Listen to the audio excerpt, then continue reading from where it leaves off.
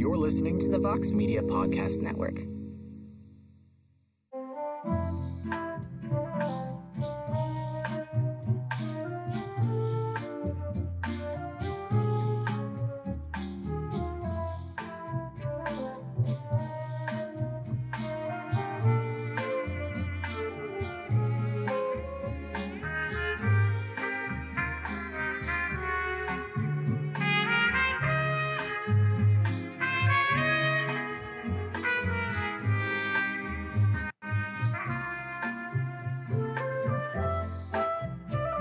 Oh, there we are. We made it. Happy Saturday night, everybody. It is 10:13 p.m. Eastern Standard Time, and the UFC event, UFC Vegas 29, is over. It's all done. Korean Zombie gets back in the win column. A very fun, technical battle between the Korean Zombie and Dan Ige. TKZ gets back in the win column and puts a bow on a pretty interesting and pretty fun night of fights for the Ultimate Fighting Championship coming out of UFC 263. Thank you for joining us for the UFC Vegas 29 live post-fight show. I am Mike Heck, and I believe it's just a tag team, a two-man crew here, being joined by the man who wears many hats on the ones and twos, Mr. E. Casey Leydon. How are you, sir? How did you enjoy the festivities tonight? I can't hear you. Gosh darn it, I was muted. I just had this whole great thing I just said. I can't repeat it. Whatever. Korean Zombie. I figured. Korean Zombie, baby. I was very confident going into this fight that this was Zombie's fight to win. And, yeah, Korean Zombie showed up. And good performance from Ige. But, yeah, Korean Zombie's the man. Good for him. I thought it was an interesting fight. The scorecards were all over the place. They were everywhere. My scorecard was vastly different than yours. I gave Ige the first round very slightly, gave him the fourth round very slightly. I thought Zombie easily won 2 and 3, and obviously he won the fifth round because of position, and Ige had some scrappiness to him, but in the end, it was TKZ put a stamp on it. So how did you score the fight? Did I see that correctly? Did you score 50-44? Yeah, I gave every round to Zombie. The close rounds 1 and 3, or rounds 1 and 4. Were those the close rounds? Those are the debatable rounds. Is that what? Those are the debatable rounds. Yeah. Well, I can see those going Zombies. I mean, going Ige's way, whatever. But I gave all 5 rounds the Korean Zombie, plus a 10-8 round for the round where he was stuck in that body lock for like 30 minutes. So yeah. Fair enough. Yeah, I scored a 48-47 for Zombie. Yeah, when I say, and that's why this is why we talk about this all the time. Why I hate the 10-point mess system. It's like 10-9, how 10-9s are just not created equal round to round. So why I scored it a 50-44, the fight was more competitive than the score sounds. You know, I would agree. Yeah, I would completely agree. And props to Dan Ige, because there are very few guys at 145 pounds who will get on the microphone after a victory and call out the Korean Zombie. He did that, went the full distance with him, and there we go. And I believe Jose is potentially joining us as well. Jose, we got Jose here. Joining us. Jose. I've been here. I don't know. I don't know why everyone was like, oh, you guys, we're the two-man show. I've been here since the beginning. I don't know why people ignore me. I was like, Sorry, as soon as you in said, the green room the whole time. I wasn't here. I was here before everybody. I just didn't get called. No, me. I was. Oh, okay. It was very whatever. So how are you, Jose? How did you score the fight? 4-1 Zombie. But again, don't take. I'm going to preface this because I think more journalists should do this. Don't take my word for grain of salt, because I'm a very big Korean Zombie fan, and I'd obviously watched it with rosy glasses. So don't take what I say, all my Zombie praise, with a grain of salt. I think Dan Ige is a very awesome, exciting action fighter. I'm always going to tune in to watch his fights, but I am the self-proclaimed biggest Korean Zombie fan out there. So again, don't take my praise with a grain of salt, because I was going to praise Zombie no matter what. But we can agree the right fighter won. I mean, I know we can Oh, argue yeah, rounds, definitely. but the right fighter won. Yeah. So okay, Yeah. That's all that matters. Yeah, it wasn't like a split 100%. Yeah. Yeah, that's Dan Ige, great effort. Eric Nixick, tremendous coaching. That's why I like hearing the corner cams in between rounds. I don't like when they go to commercials. Eric Nixick did a fantastic job. Coach Dan Ige up perfectly. It just Zombie just seemed to step ahead of him, and now Green Zombie moves to 3-0 when he does his camps in the United States at Fight Ready in Arizona. So there you go. Maybe that's a sign of things to come. Just keep doing your camps there, and maybe you'll be a champion of the world. And that kind of leads me to my next question, Jose Youngs. Where does he go from here? Because featherweight is in a weird spot right now because we're still waiting for this title fight. We just lost Yair Rodriguez versus Max Holloway. We don't know what's going to happen there. The plan is we need to reschedule that at some point. What do we do? Like, where does Zombie go? Do we wait and see like when Calvin Kattar can fight? Because that's maybe the only fight that makes sense outside of those other guys. Like, what do we do here? It's wait and see all around, no matter who it is. Either you wait for Kattar, you wait to see what happens with Yair and Holloway, or you just give him you have him fight way down in a really exciting fight and Giga Chikadze, which I don't think anyone would say no to, but obviously everyone wants to fight up. Ranking wise, it's not going to make sense, but we all agree Giga Chikadze is better than his ranking shows. He's just now breaking the top 10. Or you wait for Josh Emmett. I know Arnold Allen is out there, so you got to take a wait and see approach. No matter who you match him up with, you're gonna have to wait for a bit. Which is for Zombie fans, I feel like wait has been the phrase that has been tied to their favorite fighter for many moons in this crazy fight game. I will let my best friend AK Lee know that all of you are hoping he could be here. He is on boxing duty right now. He's doing the live blogs for the website for the card that will feature Anderson Silva versus Julio Cesar Chavez, and that will be going down tonight. Yeah, there's a lot of boxing going on, and Monster Inoue's fighting tonight. Woo. Yes, and that kind of leads us to another thing we're going to be doing later on, and it's going to happen. When it's going to happen, we have no control over. But once that fight happens, once Anderson Silva and Julio Cesar Chavez make the walk, we're gonna do a little watch along. So we hope you guys will order the pay-per-view and watch along with us, and we will just discuss it as it happens until it's over. So we'll have fun with that. So if it doesn't happen for like an hour and 45 minutes from now, we'll talk about UFC Vegas 29. We'll take a little break. You guys get some food, do what you need to do, and then right when the intros are about to start, we'll come back and we'll watch the fight together. I think we'll try something here, see how it goes. And if you guys dig it, maybe we'll continue to do it in the future. But we have bonuses, gentlemen. We have bonuses. All right. That's my favorite part of the night. All right. Jose definitely knows what they are by now. Yeah, man. I've been making this graphic for a minute now because I had it all. I thought, because like as the fights go on and like these crazy fights and crazy performances happen, I try to get ahead of it. So, like, I think we can all agree Matt Brown probably gets one because that was a bad stoppage. So, Casey, I just going to throw that out there because that's an obvious one. But then I had two more in the bank, and neither of them got it.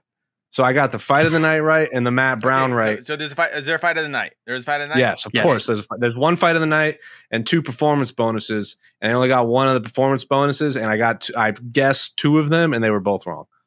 All right. The fight of the night. Vera Grant. Mm-hmm. That was an easy one. Performance. Okay, obviously Matt Brown. Now I'm gonna pick someone who I know didn't get it, but I think she deserved it, and that's Jandiroba with that dislocated armbar that she should have had to finish within the first couple minutes. But Murata is a tough MFer and somehow still fought a round and a half with one arm, but I doubt Jandiroba got it. So, but that's who I would have. She did not get it. I feel like she deserved it. She did not. Yeah, she did not get it. And knowing you, Casey, if she won a unanimous decision tonight, you still would have given it to her because that's how you view her.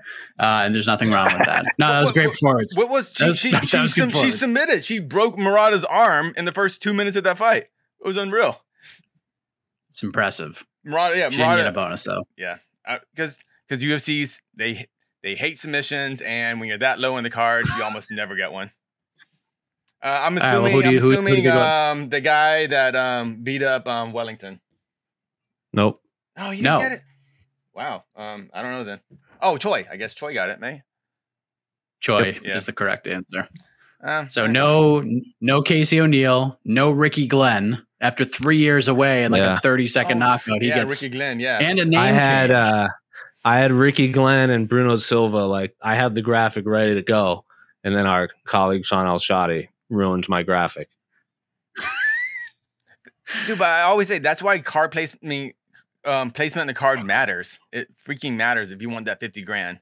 When you're that early on the card, if Ricky Glenn was a co-main event, he gets a performance bonus. But that's not how it works in the UFC. So here we are. Yeah. I thought Bruno was the other guy. I thought it'd be Matt Brown and Bruno. We'll see. I mean, it's just a weird thing. If Vera Grant doesn't happen, I think the UFC was kind of like banking on 4 performance bonuses. They probably thought Vera Grant was going to be a good fight. They probably didn't expect it to be what we saw tonight because that fight was insane.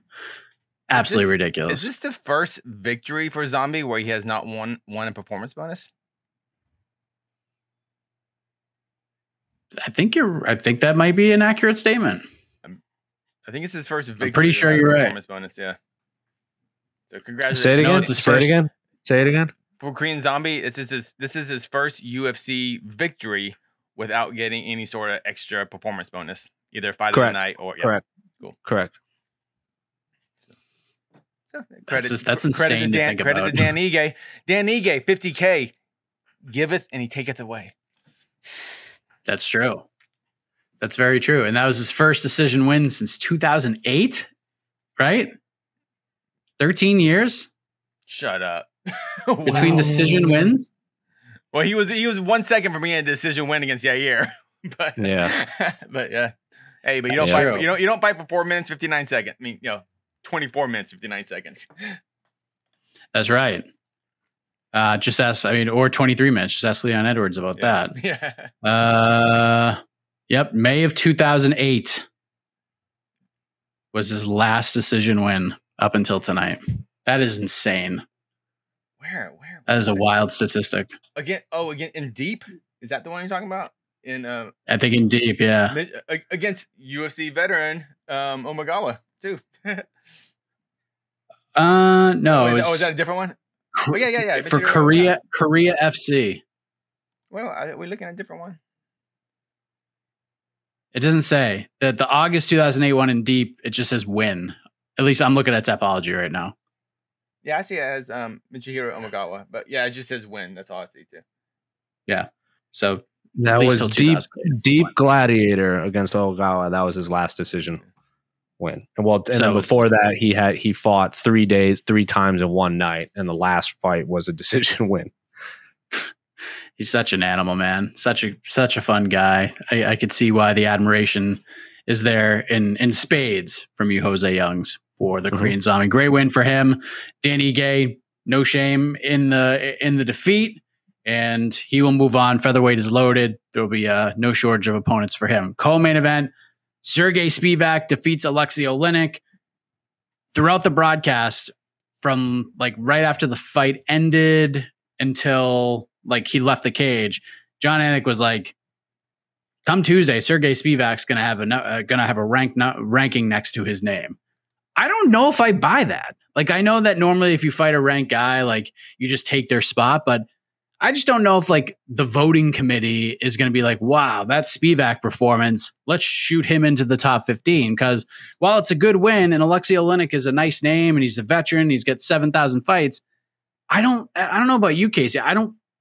It's nice to get the win. You want to get the second half of your paycheck, and that's what we're striving for. But in terms of like moving up the ladder, I don't know, man. I don't think his stock rose that much tonight after that performance. Am I crazy? It's slightly crazy. I mean, he beat him pretty decisively. What was he ranked in the UFC rankings for?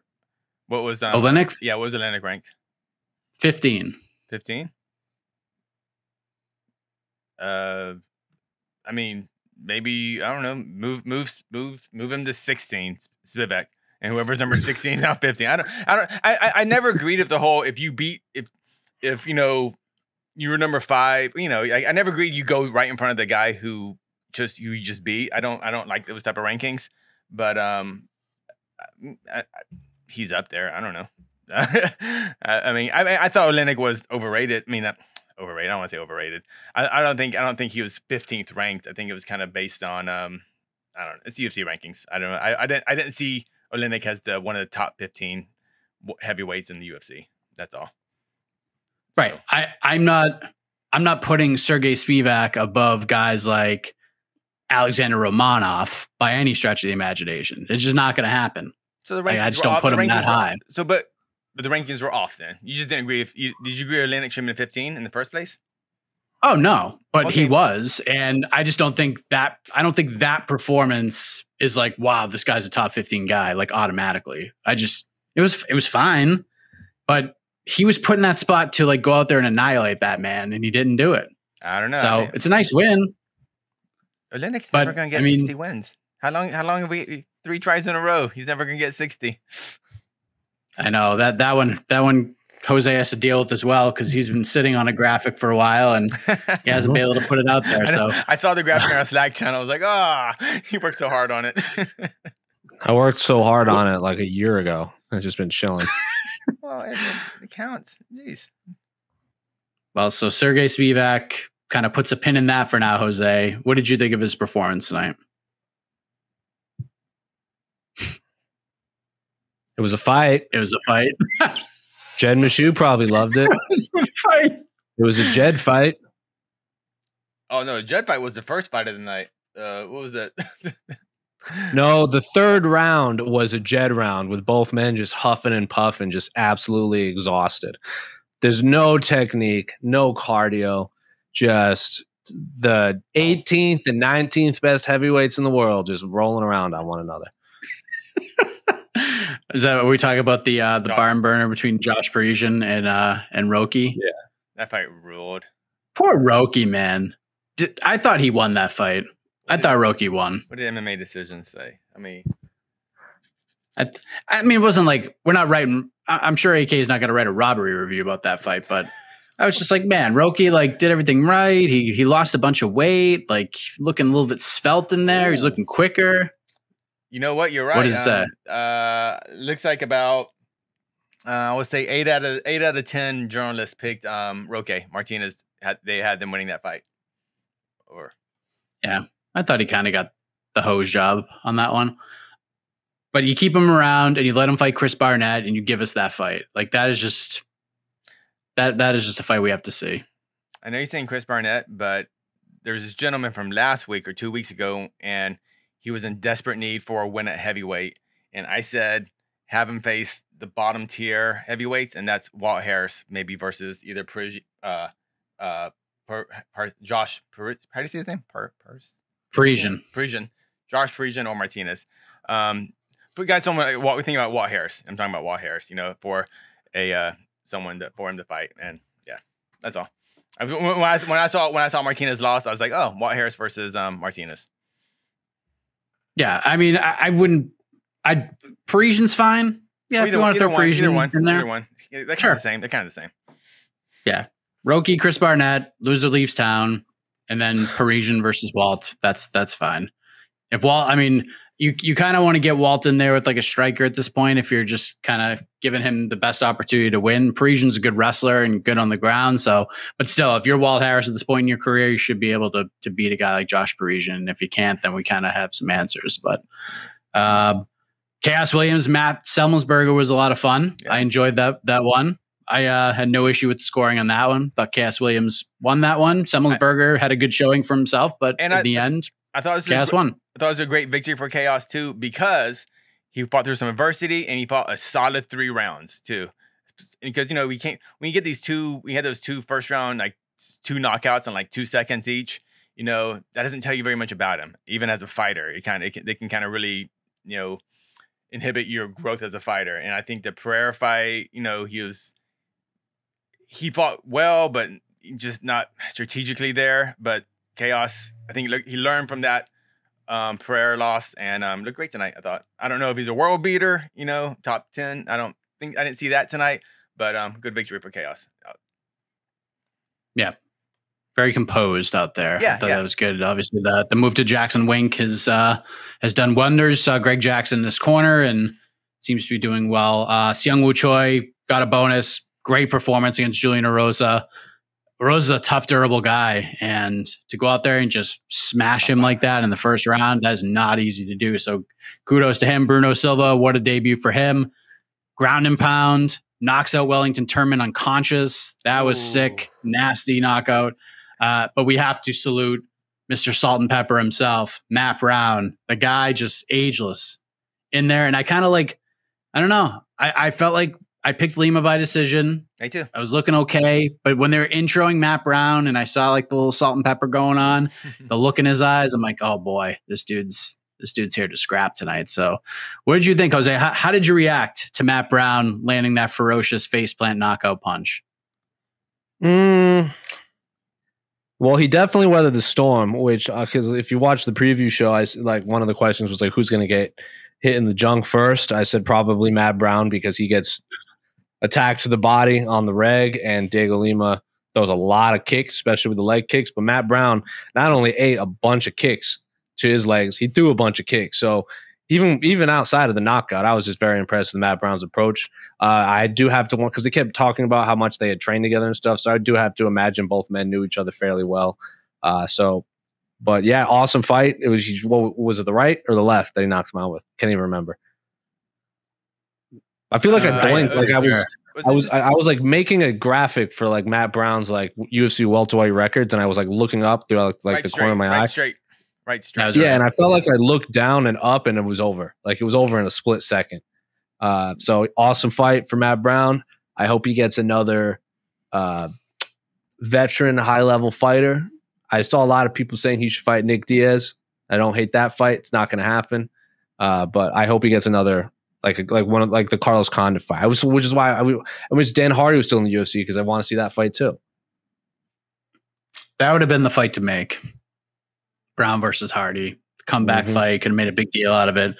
But that will not happen. What do we do with Matt Brown now, Casey? Do we get him in there with another up and coming 170er? Do we just keep him on this veteran tour? Maybe do the rematch with Robbie Lawler or something? What are we thinking? Did the Matt Brown Carlos Condit fight ever happen? Yeah, it did. Yeah, Condit beat him on Fight Island. Oh, so they actually did fight. Okay, I remember that fight was booked and canceled. All right, never mind. It didn't. It wasn't the fight. 1,000 billion fights, so I don't remember everything. It wasn't the fight. MMA fighting was on the scene for that one. We're on the scene for everything. That's what we do. We're MMA freaking fighting. Well, we were physically on. One of us was all the way in Abu Dhabi for that fight. I know. I can't wait to find out who that person is and thank them. I know. Yeah. Jeez, what a great journalist they must have been. You would be the first. Is it AK? Is it AK? It's probably AK. I don't think he can leave his country. Yeah. Matt Definitely Brown wasn't me. I don't know. Give Matt Brown. He's in.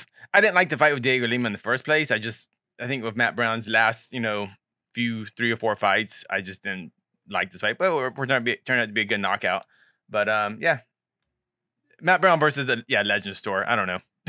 who are you saying? Since he already did the Condit thing, I guess. Oh, Lawler. Okay. Yeah. Do a Lawler rematch. Yeah. I just don't know who.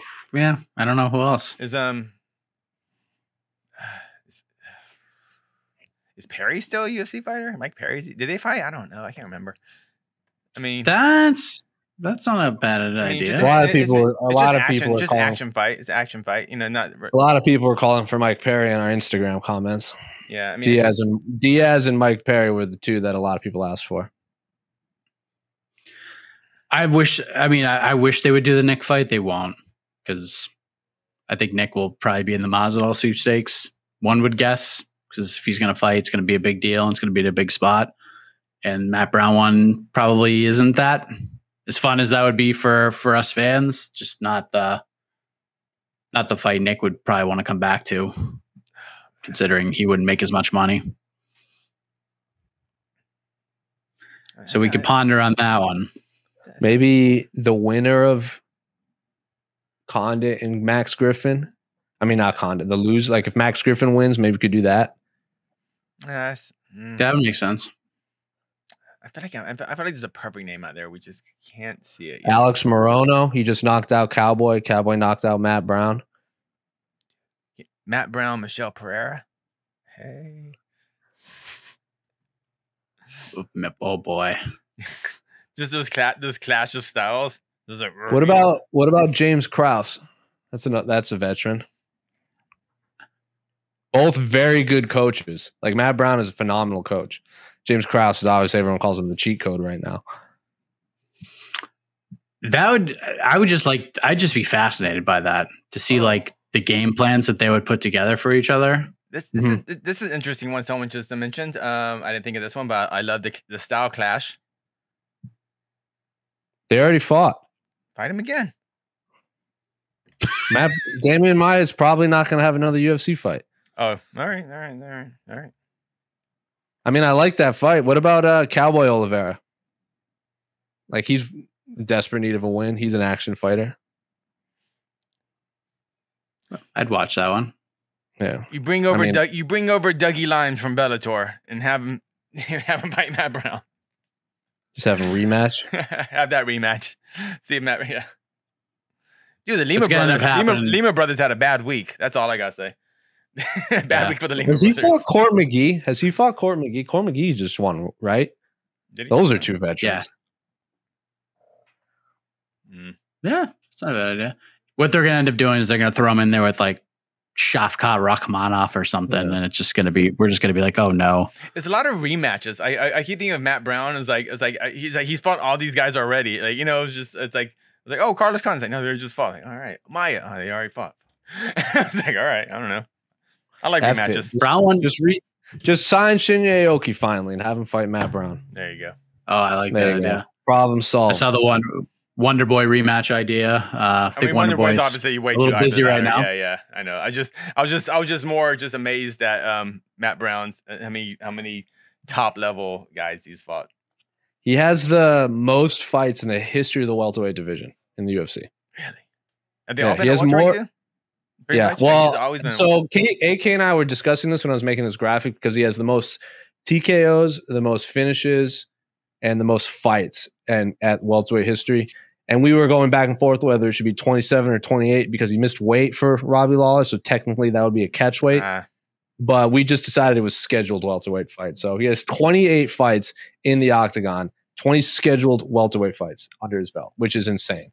You know, he's only missed weight once too, right? Yeah. Okay. Yeah. He gets a mulligan. He gets a mulligan. It just happened at the worst time because that was his first main event. It was the number one contender fight against Robbie Lawler. You're right. Yeah. It was against Robbie Lawler, and so then they announced like, oh, if Lawler wins, it's a title shot. If Matt Brown wins, he might have to win one more, and all that kind of stuff. It was just a bummer.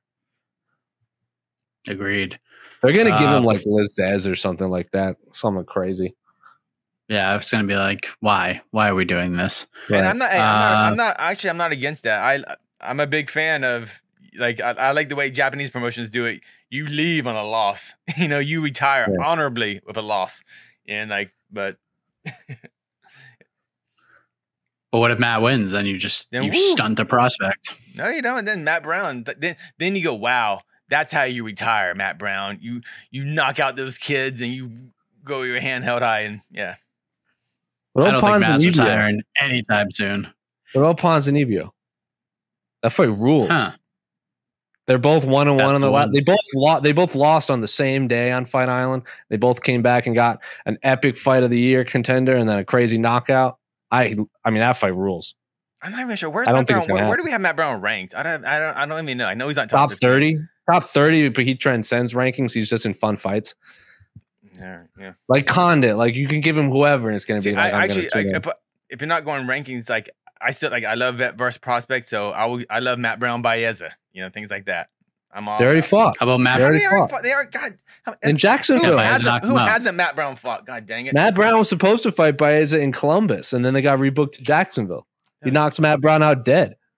Oh yeah, right. That's what I remember. That was Baeza's coming out party. I was like, oh, Baeza's really good. Yeah. He also Matt Baeza was like a self-proclaimed Matt Brown fan, so he said it was like really weird, like seeing him across the cage. Okay, I need to open Matt Brown's Stepology page because I'm just going off. I can't remember how many freaking fights he has. Final lock. Well, we could make the whole we can show. make life very easy. We can make life very easy and just book it from the same card. Do Matt Brown versus Chaos Williams. I like that. Ain't no one complaining about that fight. Yeah. No one's complaining about that one. So lots of options. Matt Brown's at a good spot, and congratulations on a great win and an extra 50 G's. We saw Nick Nagumaranu get back. He's been gone for a while. Gets a split decision win over Alexa Kamer. I don't know if we're going to see Mr. Kamer in the octagon again. I just don't know if it's going to happen after losing that fight and then losing to William Knight. Jandiroba, we talked about, great performance from her. She looked hungry and she looked motivated and she looked angry and then it transcended into the fight. Casey, I know you thought she should have got a bonus, but just her performance overall, like I just wanted to get your thoughts on it because this is the one you had circled tonight. Are you surprised that it was so dominant? No, I mean I expected I thought Murata was going to win a decision, but I've been so high on Jandiroba, and I thought she beat Carla Esparza. She was 1-1 going of Dern into the third round, and when Dern just brought those haymakers that we weren't expecting and really just overpowered Jandiroba in that third round. That when she fought Dern, no, I think she's freaking awesome. And Murata is crazy tough, and her corners should have not let her fight an entire 5 minutes of a broken arm. That was a bad idea. That kind of had hopefully that Murata's arm doesn't have long-term damage. But man, it was a lot of broken arms recently in the UFC. Holy moly. Yeah, I just hated this fight because it was so low in the card, and it's just kind of a forgotten fight, unfortunately. And we're gonna see Jandiroba. She's a title contender. I don't know if she'll fight for a title, but she's gonna be right up there very soon, and she is incredible. And I think it looks like she learned a lot from that Dern loss too. I couldn't believe how heavy she was swinging those fists at the opening minutes. She looked like she was still pissed from losing that Dern fight. So I'm very high on her. That left hand head kick combination she landed in the second round was nasty, so nasty. Her striking's getting better and better. And have you ever seen a fighter like Murata fight that long with clearly the whole time I was watching, I was like, oh, Verna, just take her down, because right now Murata can kind of defend herself with one arm, but if she gets taken down, she would have nothing to defend herself with. So, I mean, luckily she didn't get taken down because that could have seriously messed up her arm. But I was kind of annoyed of Jandiroba that she didn't go for any sort of takedown that second round. Because that arm was, you could have seen how messed up her arm was from the parking lot. It was pretty obvious. And of course, Adelaide Bird had to rear her head into the conversation. The only judge to score the first round scores the round for Murata. How can you score that 10-9 for her? I understand that she got on top for a few seconds, but how can you not score that round for Jandiroba? That's insane, Jose. It is insane. That is egregious. Yeah, it's Adelaide Bird. It's like she's a bad judge or something. I wonder if she has a history of just crap decisions and not knowing how to watch MMA or boxing for that matter in Las Vegas. But guess what? She's never going to leave because Las Vegas Commission is literally all politics. She's not going anywhere. Who just walked by? Some ghost. Just anybody? I don't even know who that was. Some ghost? Wait. I thought he was wearing an old school 1990s Razor Ramon t-shirt. Look at this. Oh, we got a dogfight going. It's Jandiroba Murata too. Yeah, I know. Getting after it. Ladies, fights are over. Hey. Jeez. They got excited talking. Hey, a little professionalism here. A little professional. Oh, I apologize. I mean, they should know better. They're senior ladies too. They're 12. They're 13 and 14 years old. My goodness. I apologize. We go from Matt Brown to Jandiroba Murata. I mean, that fires everybody up. Parisian first UFC win, split decision. Thought Martinez should have got his first UFC win. Was that Ramundi? That was Ramundi. All right. if you don't know Raimondi, he works for some Connecticut sports blog, and yeah. What is that Espen or like? something. Is that like a bi-monthly newsletter? Yeah, it's like a newsletter. I don't know. Yeah. Or I they mean, use mail. you know what? What is it like a MailChimp server? MailChimp. Yeah, you use MailChimp.com. Yeah. Yeah. This is ridiculous. Is he wearing a Ramones shirt? Oh no, different shirt. Showed off his strength. Hello. What's up? Hey. How we doing? Hey. You can't hear you. Doing fine. Everyone, he's doing good. He's great. He's doing good.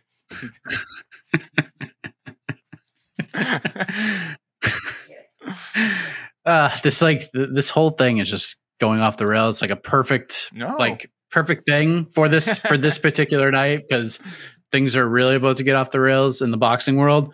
Of course, Ricky Glenn, and then Casey O'Neill. I got to give it a shout out to Casey O'Neill, because she's made me look like a genius. Like I try to come on here and try to enlighten the folks on up and coming prospects and people making their debuts. And I came out here and I said, Casey O'Neill's an animal. She's going to do big things, even though she was 5-0 at the time. Goes out there and finishes Lara Procopio. Like, that is impressive, man. That was an impressive performance. She started off a little slow. Procopio had a good game plan early on, but O'Neill, man, that pressure just doesn't stop. Like, there's nothing you can do to stop it. It just keeps coming and coming. And if you're not ready for it, like if you're not trying to match that pace, you're in for a long night. I don't care how long you've been in the sport or how much of a veteran you are. She's going to keep that pace on you, and she's going to put you in some big problems. So what did you think of her performance, Casey, from the other Casey? Great. I wasn't as high on her as you are, but and I'm still not, but she's clearly UFC caliber. She's a future top contender. She's gonna be top 10 within 2 or 3 fights. She's awesome. Fight's exciting, good on the mic. Just a great signing by the UFC, and I'm just excited to see her progression. And I think we're just done with saying the UFC women's flyweight is a weak division, or it's a throwaway division. I think we're done with that. Just so many good lady flyweights are coming about now, and I'm excited about 125ers and Casey O'Neill. She's like other like Andrew Lee, Miranda Maverick. Just a lot of just really good 125ers coming up the ranks, and I'm excited about it. I'm excited to see her progression. Yep, she looked really good tonight. Yeah, that was a big win. Yeah. Why so early in the card? I felt like I'm like UFC whatever.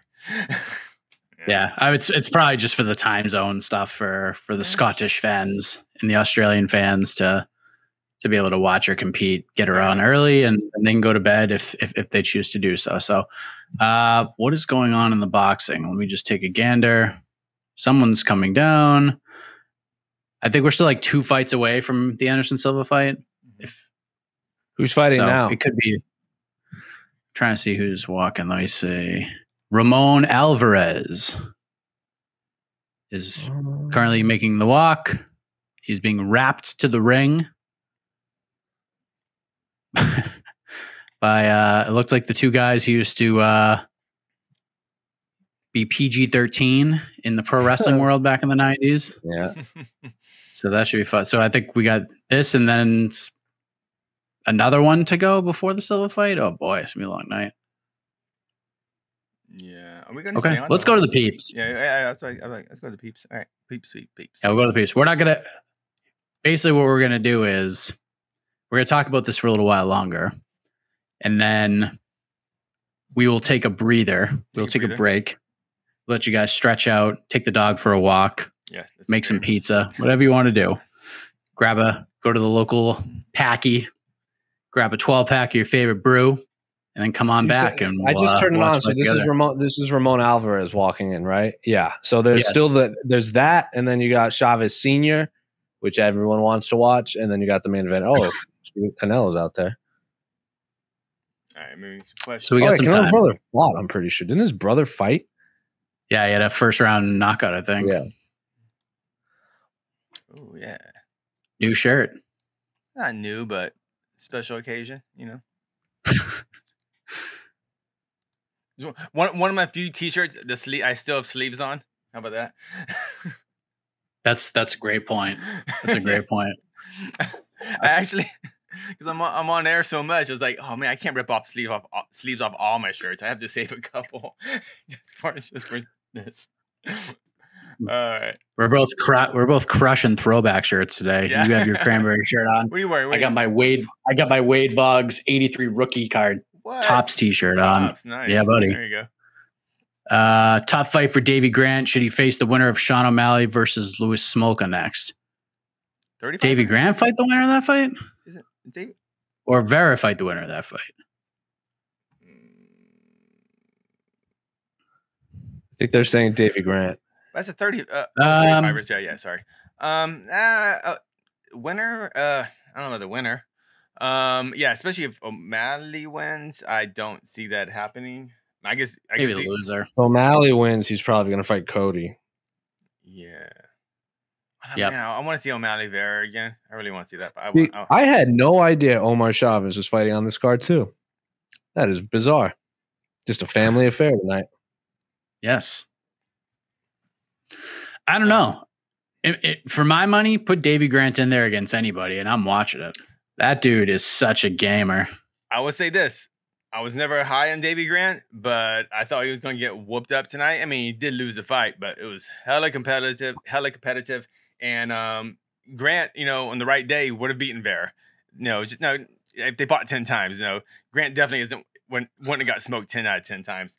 Grant's definitely improved and much more dangerous striker than he used to be. And I'm excited. They'll do the third fight eventually. They'll do the third fight eventually, I think. Certainly. I want to see it again. If they did it right away, I wouldn't be mad at it because bantamweight's so loaded up right now. If they both win their next few, I wouldn't hate like a 5-rounder for the rubber match. I like that idea too. We always talk about these different like adjectives we give to these fighters like over the years, like motivated Connor and C-level Kane, all that stuff, and then we talk about like the adjectives for the round guys, like 5th round Robbie Lawler is a dangerous guy. And then there's 2nd round Derek Lewis is a dangerous guy. Is 3rd round Marlon Vera like one of the best? Because this dude, it's like he never gets off to a good start. And it's always this, like he might be one of the best pound for pound second half fighters in the UFC right now. Like when that hits like 229 of the 2nd round, he's a new man and he just unleashes fury.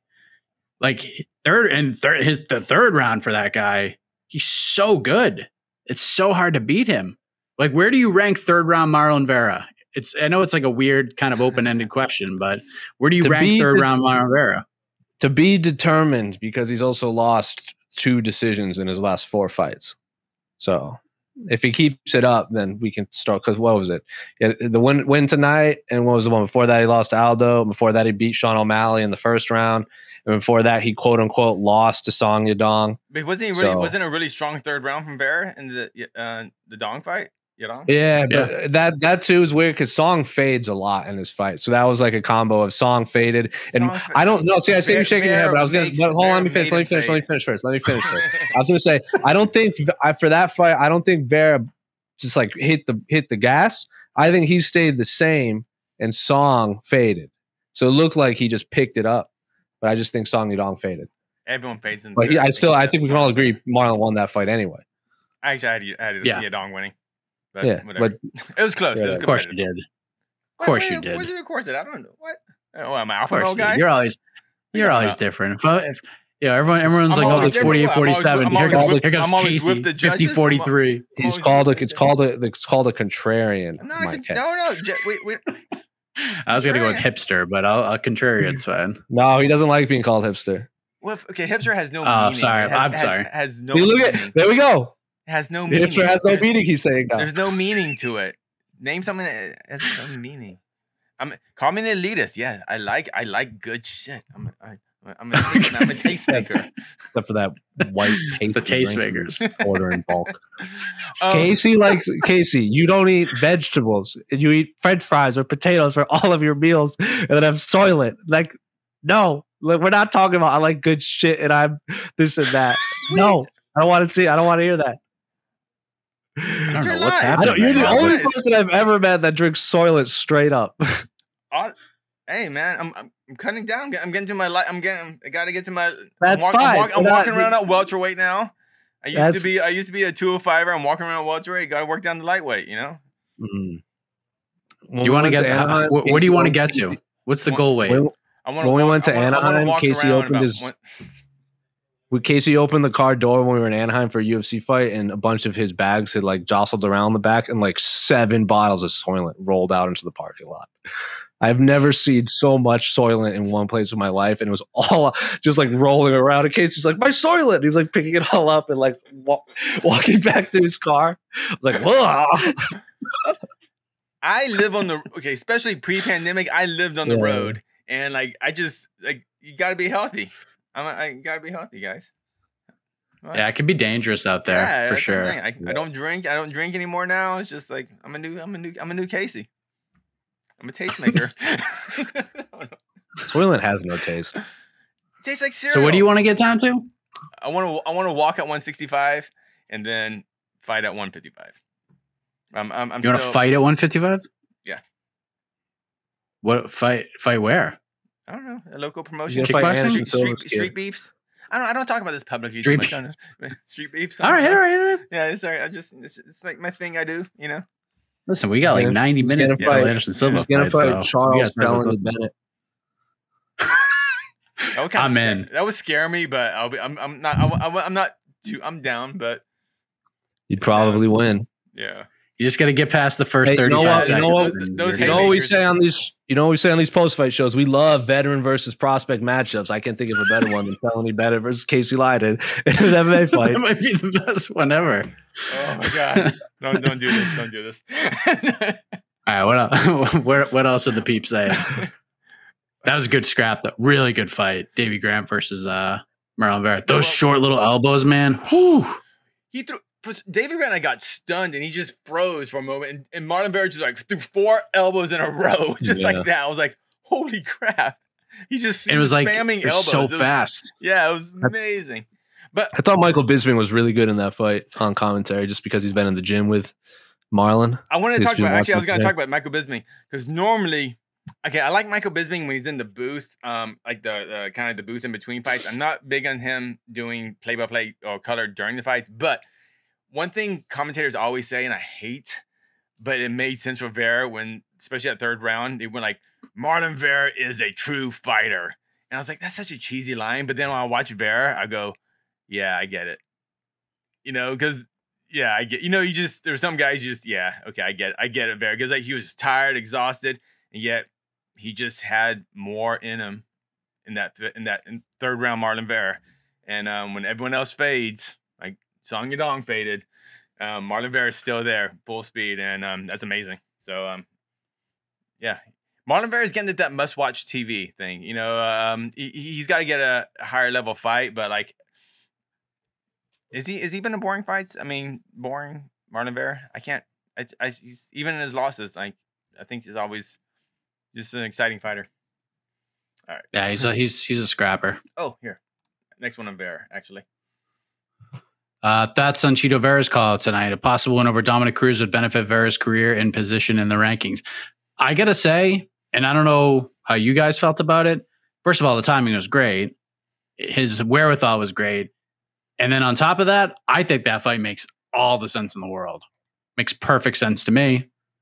I mean, Sean O'Malley, I liked the O'Malley Cruz idea when, you know, O'Malley was making those cool videos and calling out Cruz and doing all these different things. Like, I dug it. And if they made it, I would have been all in on it. But now that O'Malley's got a fight coming up on July 10th, Vera versus Dominic Cruz scratches me right where I itch. Not going to lie. What do you guys think of that? I don't hate it. Don't hate it. Was there any beef there? That was just, was that more of just a mutual respect thing? It was like, or for Vera? I think that's more of a guy who sees Dominic Cruz as a big name that's ranked high and he thinks he can beat him. So I think it's just, you know, take a spot kind of fight. Yeah. Cool. No beef there. No beef. Even Dom, because I don't listen to the commentary a lot, but I wanted to see if he would call out Dom. So I unmuted it for that. And Dom even said, I respect the call out, but based on Dom's answer, I don't think it's going to happen. because he said everyone wants to fight up, including me. Yeah. Just don't know who Dom fights at this point, unless Frankie he fights. Edgar. Yeah, I guess. Yeah, I'd Or be in for that. if Marlon beats Merab, you know I'm all in on Cruz Marlon Moraes. Oh, that was my fight for like 5 years. One of my longest features that I wrote for Fanside was like, if fights we need to Merab, see. It's always Cruz Moraes. Merab is 10, Dom is 9. If Merab beats Marlon and he jumps up to 7, why like Cruz Merab too? Like he would be fighting up, and then you could be like Dom, Merab. No one wants to fight Merab. He's ranked higher than you. Take the fight. You said it, and then he can take it, and then Merab can just do his thing. He will pick up the phone and call Marlon Vera right away. Yeah. Be like, dude, you know what? I changed my mind. I'll fight you instead of Merab. That's such a high risk, low reward fight. Mm-hmm. That's a dangerous man. Or if Aldo loses to Munoz, Cruz Aldo is fun too. Yeah, we have to see that fight at some point. Cruz Aldo, Cruz Edgar, Cruz Aldo. That's amazing. As much as I want to see Vera versus Cruz, I mean, Cruz, I don't know how many fights he has left in him at a high level. There's too many other big names. I mean, unfortunately for Vera, I think he just doesn't have that history. You know, he's not on the Legends tour yet. You know, like Cruz is, I think. Or he just fought Jose Aldo. So I mean, he's been in there with names. I mean, it's not totally out of the blue. And if he would have beaten Otto, then you have a different story. But he lost to Otto, and I think I don't think he doesn't have that name value, unfortunately, for Dominic. And if Dominic only has like say 3 fights left, I don't want to see one of those fights versus Vera, even though I love Vera. I think Dom took that fight against Casey Kenny because he was on a 2-fight losing streak, and at that point, even Jacare said like, at some point you just can't say no to fights. You just say yes. That was a smart fight. Yeah, that was a perfect. Also, like fight. let's also not like would anyone be opposed to Dom Cody too, or or the loser is Dillashaw Sandhagen against Cruz? I wouldn't hate either of those. Like the rematch against TJ, I think Cruz TJ is one of the best fights I've ever seen in my life. Yeah, and then everyone has been talking about Sandhagen Cruz and Sandhagen's first UFC fight. So like I think a lot of fights have to play out, but I feel like we've been saying that with Dominic Cruz forever because he's been out until he fought Casey Kenny. Yeah. And he's gonna get matched up with something bizarre, like I don't know, like Cody Stamen or something like that. Yeah, like, okay, like that's how it's gonna end up being. Exactly. He's gonna fight Davison Figueiredo, who bumps up to 35. It's just gonna be something like completely crazy. I would still love that fight. Although that's not crazy. That actually is kind of fun. The champ coming. Okay, that's kind of cool. I didn't even think about that, but that's pretty cool. We just changed everything. Yeah. But the point being, I think Cruz has to fight some kind of more of a story. I think at this point in his career, that's all. Yeah, I do want to see the Dillashaw fight again. Yeah, I know. Or love to see it. Cody's fun.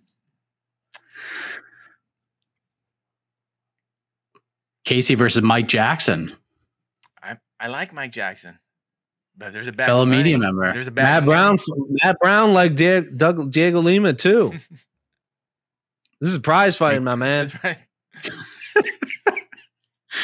Casey doesn't even have a fight and he's being picky. Yeah, no. Casey hasn't even decided on what class. What's Mike Jackson even ranked? What's he ranked?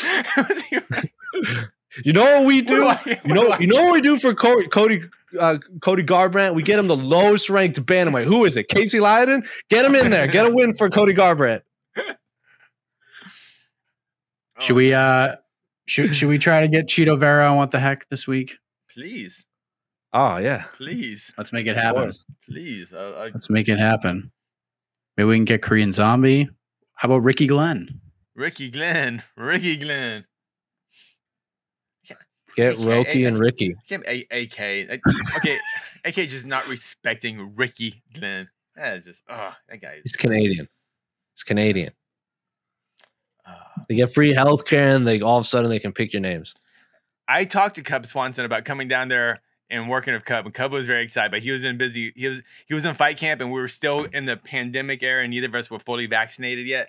But now that we're all in the clear, I'm gonna give Cub I'm gonna slide into his DMs and see what's up. I haven't talked to him in a little bit, but we'll see.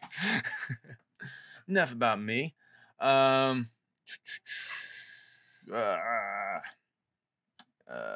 you know what? Let's switch gears a second. We haven't talked about this. Have you guys talked about the Rory decision?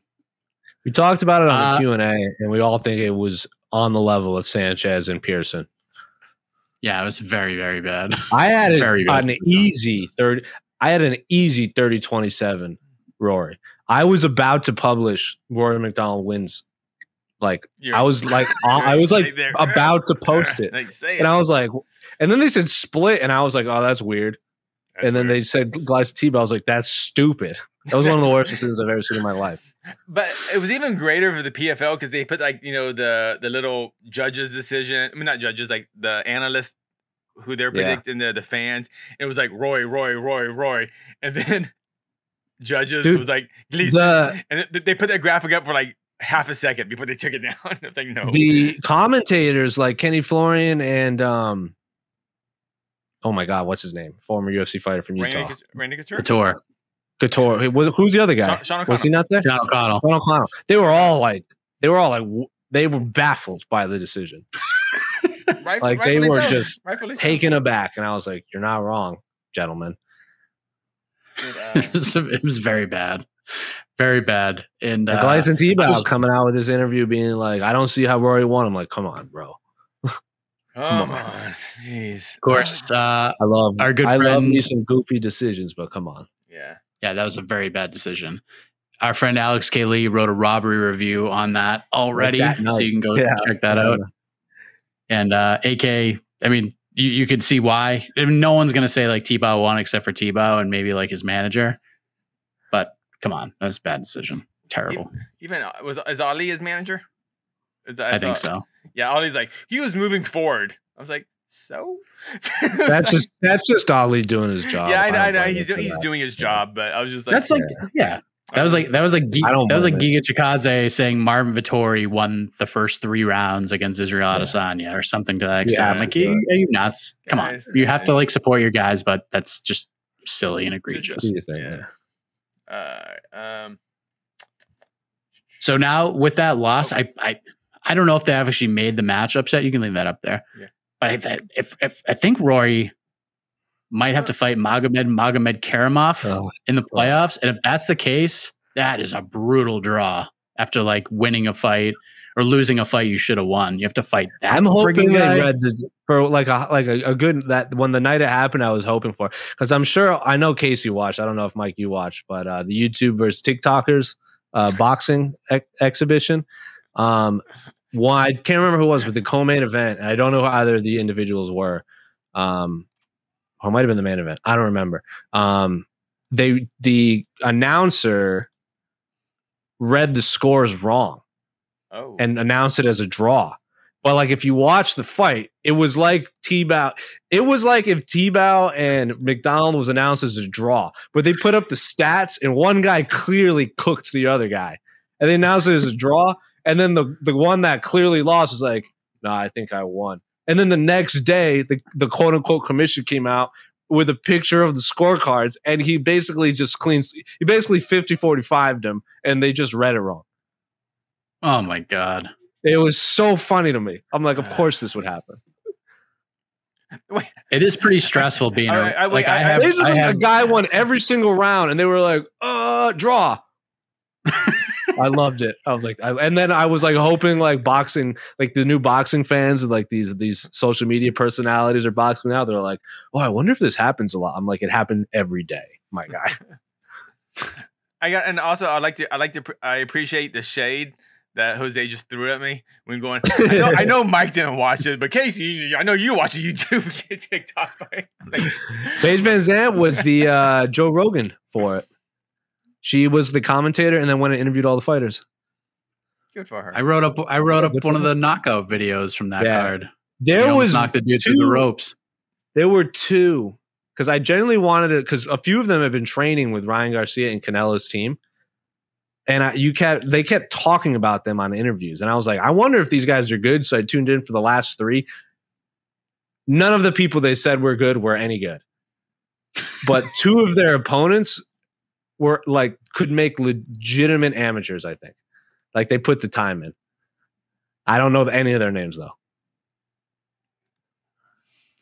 What a world. Does Korean Zombie join the list of fighters who want to fight Yair Rodriguez? Giga posted a video. He called Yair the P word.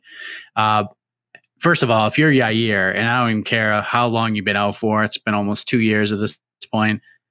Max Holloway was on the other side of that contract. I don't care how long it takes. You're waiting for that guy.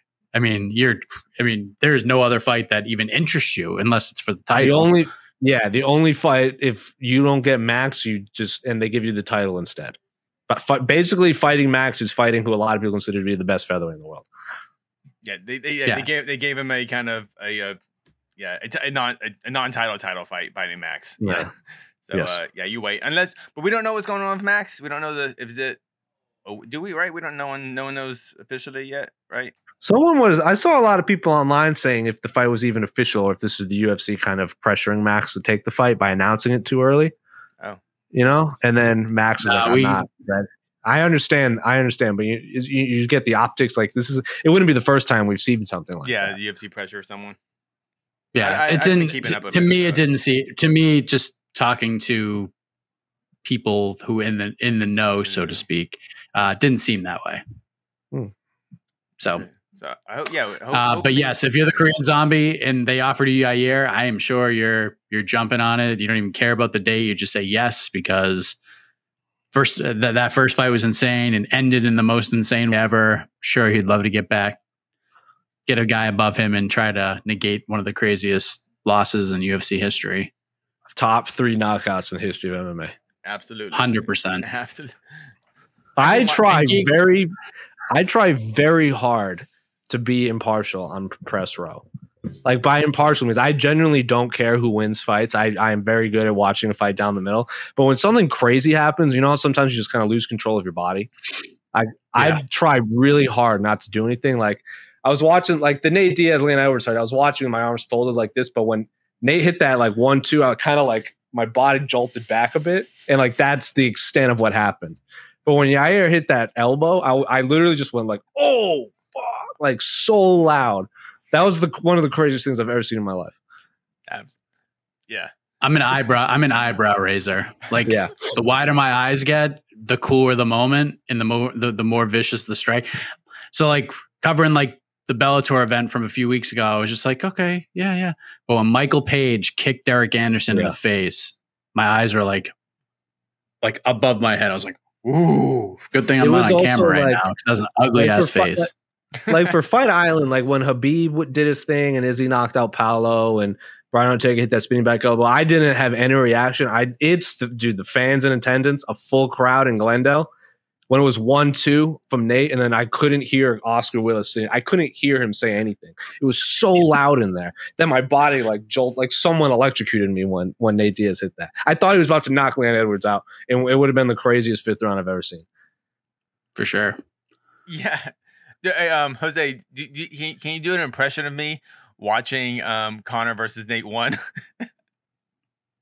Oh, after when we like, because we were saying that we heard the story, Mark. We really didn't know each other. I don't think so. We were just kind of calling. Me and Casey very much like we knew of each other from like being on the road so much. But this was at the old MGM. Well, the MGM is still there, but they don't have really fights anymore. And we got the auxiliary seating, and me and Casey happened to be sitting next to each other. And we were like, oh, Jose. Oh, I'm Casey. Yeah, we've met before, but we're about to watch something crazy. Yeah. And then by the end of the fight, we were like, literally like, oh my God, what's happening? What is happening? Yeah. We were like shaking each other, and like beer was like pouring on us. We were like, oh, we got to get back. So we ran to the back. Because those old MGMs, you have to enter through the concourse and go down. So you have to literally enter with the crowd to get to press row and stuff. So we ran back because we knew if like the Irish started like causing chaos, we'd have to get back to the studios A and B ASAP. That was one of the loud. That is top 5 loudest arenas I've ever been inside. Oh my God. I was wearing like a nice suit, and it's like I jumped into a pool. because the amount of beer that was being thrown around. I'm sure it was scenes, man. Scenes. I remember watching that with I think I was playing. We had played poker for a while, and then the fight came on, and I was just like, wow, can't believe that just happened. But it was pretty cool. And then Nate cut that promo, and it was like, woo. I couldn't hear it. I didn't hear it until like the next day because you can't hear anything in there. I didn't hear anything anyone said like on this past Saturday in Glendale. I heard no post-fight interview. It was wild. What else? This fight rules too between Chavez and Alvarez. This fight is so good. Who's Alvarez? I don't know very much about him.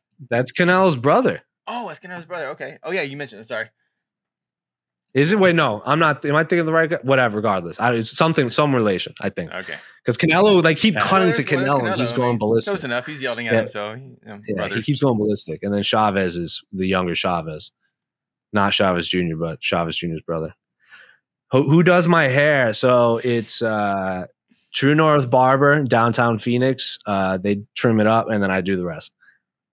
You do the rest, really? Yeah. Oh, nice. Got a lot of blood in this fight. Yeah, it's a scrap, man. I'm not gonna say it's a beautiful fight, but it's like a fun fight. It's a Mexican fight. Yeah, like it. Shout out to Sheila for including the accent as well. Wait, so just so I know we're like on the same. We don't have any delays. So what are you? I am on right about 2:15 of round 6. Really? Unless I'm behind. I'm at 2:45 around 6. So you're 30 seconds ahead of me. Okay. I'm not where are you watching? Round 6 yet. I'm watching on the Fight TV app on the because my TV has a Fight app. Okay, hold on. All right, we might have to get on the same. Well, what we'll do. Yeah. Yeah, and what we'll also do is like we'll all try to sync up at the same time, and then we'll do like 3, 2, 1. Okay, I'm at 2 now. The 6th round has begun on mine. Okay, yeah. The 6th round just began on yours. I'm at 1 minute and 30 seconds. So I'm literally a minute and 20 seconds behind you. Yeah. Dude, probably more. Anderson Silva's walking out on mine. Yeah. No. Fight's over. Anderson Silva died. Hey. Wow, this got real dark. It's like, so I don't know if you were there, Casey, but I watched last year's Double or Nothing with the individual that was walking around your house right now. We were live stream, like we all like zoomed in, like we all had a Zoom and we were watching. I was a good like 7 minutes behind everyone. Oh, that far. Oh, it was unreal. People were like, "Oh, that's nuts," and then I'm not even. That match hasn't even happened yet. You know what's funny when you're at at the Apex in the media room and I'm watching the fights, I have to make sure I turn your mic off because I can hear like the horns and you guys going, "What a knockout!" I'm like, "Oh, what happened?" Yeah. Or something. Yeah. Yep. This is a fun fight though. You guys ruin it for me. There's a lot of blood on this gentleman. Chavez. Yes, Chavez. Oh, the doctors are wearing full white trench coats too. That is not a good idea. So I'm at 45 I guess it was raining there for a while too. Oh, boxing in the rain. I've never watched a live boxing match in the rain. It looks aesthetically, it looks awesome. I imagine it has to be a nightmare for the boxers.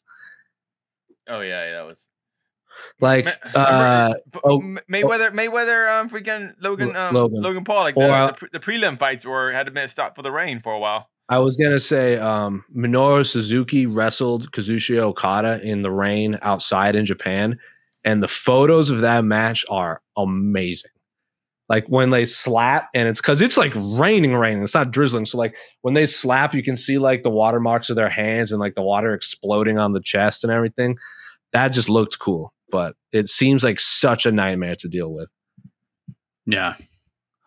Oh. So we got this fight. We have one more, and then the Silva fight.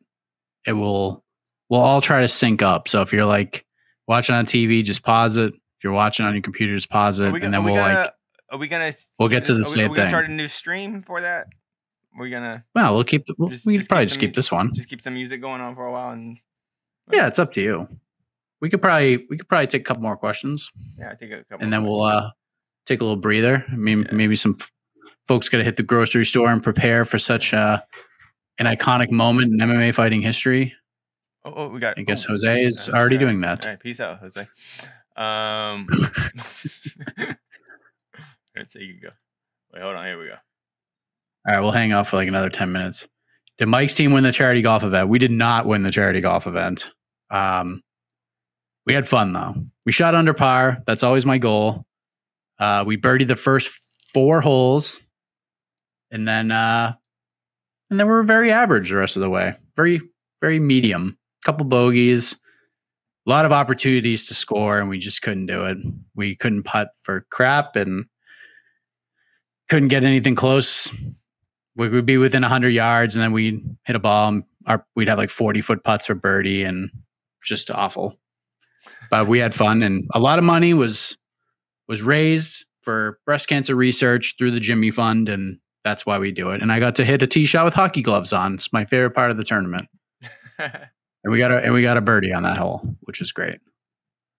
But it was fun. Oh, man, I did a lot of driving yesterday. I woke up at 3:15 in the morning, took a shower, hit the road at 4:15, got there about 6:45, teed off at 8, ate some food, and then right back in the car. And it was like almost a 4-hour drive home because of traffic. So it sucked to drive home. What else we got? Real quick. We talk some other sprots.